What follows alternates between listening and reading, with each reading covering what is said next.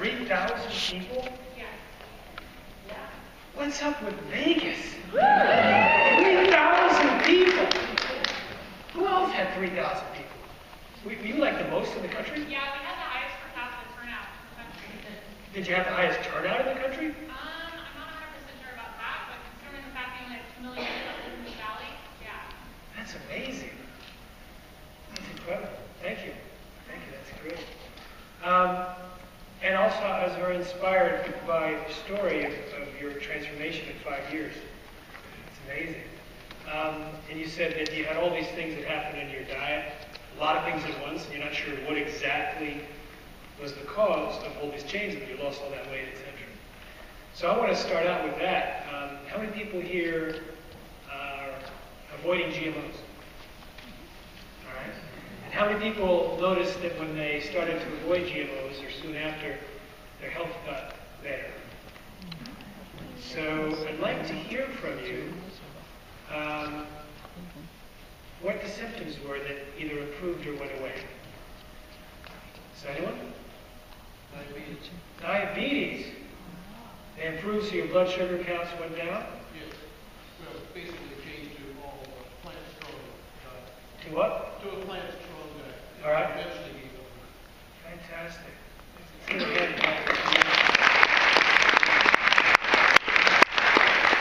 That's totally life-changing. That's fantastic. And I've heard that before from audience members. Anyone else have any blood sugar changes with GMOs? Blood sugar? Okay. Another symptom? Yeah. Digestion issues. All right. Now, raise your hand if you have improved digestion issues. No, keep your hand up. Look around. It's always the largest category. It is completely predictable. It is absolutely rock solid that so many people get better with digestive issues. Crohn's, irritable bowel, inflammatory bowel, acid reflux, different things like that. Any other symptoms? Allergies. I just started to sneeze when you said that. What was it? Who was projecting that on me? How many people noticed an improvement in allergies? It's every single talk I've given asked this question except one. And I was like, dang, there was one that I did that no one had allergies. How about asthma? Similar to allergies. All right. Any other immune system? Autoimmune? Anything like that? Okay. Another symptom. Yeah. I had the mold on my face. I thought it was just I was getting older and you get these things, and a big fear grew out of it. And I'd get angry at my kids and I'd turn and see that thing in the shadow, and I'd pluck it. And then I started realizing after I quit eating GMOs, where the hell did that hair grow? I haven't plucked it in a long time. And the whole mold is gone. There's just this little teeny tiny Outstanding. thing. Like those bags. That is outstanding. Wow. Plus about 40 or 50 pounds just dropped, and I'm eating ice cream and candy. So you didn't try to lose weight, you didn't go on a diet, you just switched to non-GMO and you lost weight. All right, we're going to ask you, anyone else lose weight on a non-GMO diet? Anyone lose a hairy mole on a non-GMO diet? How about skin problems at all? Raise your hand. Skin. I have no idea. It was about, close to 10 people just raised their hand. It's very common. Skin problems. I had someone in the back, a woman, yell out, erectile dysfunction. So I instantly said, okay, raise your hand if you have erectile dysfunction.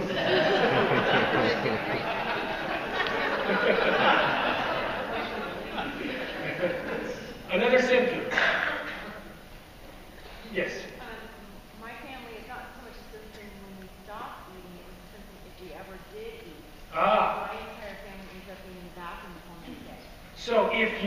So you generally don't eat. We cleaned all my teenagers, we cleaned out. So everyone's a non-GMO eater, but when they go back, When we go to a party or go. then it's like you just hang out in the bathroom the next day. Next day, you notice a difference in their body. Wow. Does anyone else notice that when they go back, that there's a big difference in their? Yes. Okay. Thank you. Any other symptoms? High blood pressure. Anyone else with blood pressure? We got 1, 2, All right, that's I would say it's common enough so that I would expect it, but it's not every single lecture. High cholesterol. High cholesterol, very interesting. I haven't heard a lot of that. Very interesting. And We know it's a discussion with our pets. We took all of our pets. We had 5 dogs, and we took them all off of all the GMO efforts. so, took the pets off of GMOs. If you can't hear, I'm also repeating for the camera. Took 5 dogs off of GMOs and skin allergies, shedding, itchiness.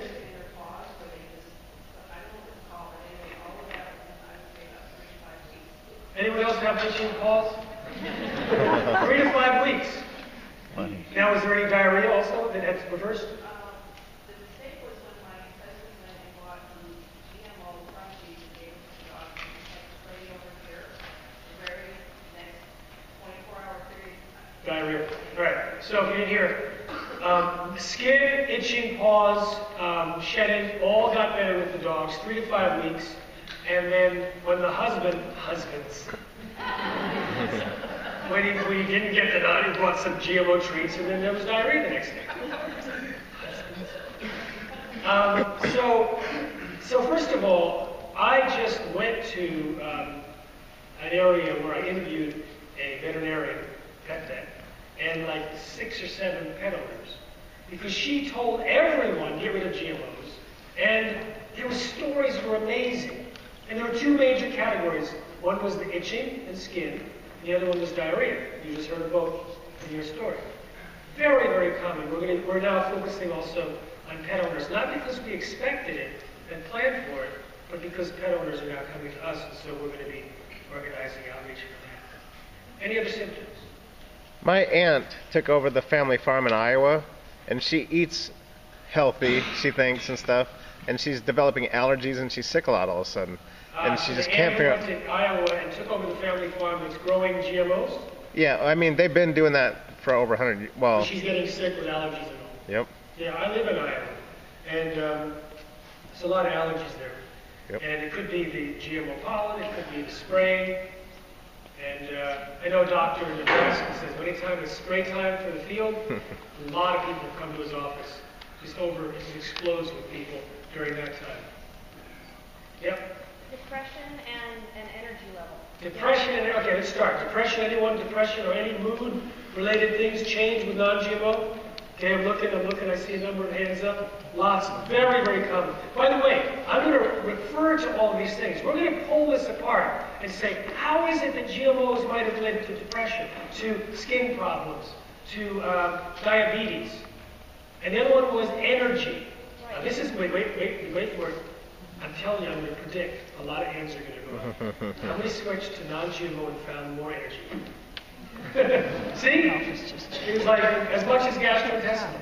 Totally predictable. No, you didn't do it because I told you. It's that way every time. There's another one, brain fog. Okay? What were we talking about? Brain fog. So how many people notice the reduction in the fogginess in their brain? Very common. Kids, higher grade point average. We hear that a lot. Like the year before, they wanted to keep the kid back, and the next year he was like one of the top of his class, changed his diet. Anything else? ADD. Absolutely. And there's a lot of kids whose lives are changed, and a lot of parents whose lives are changed when the kids are. Anyone else with ADD symptoms improving in their family? Okay. Yes. I'm concerned with the age of people dying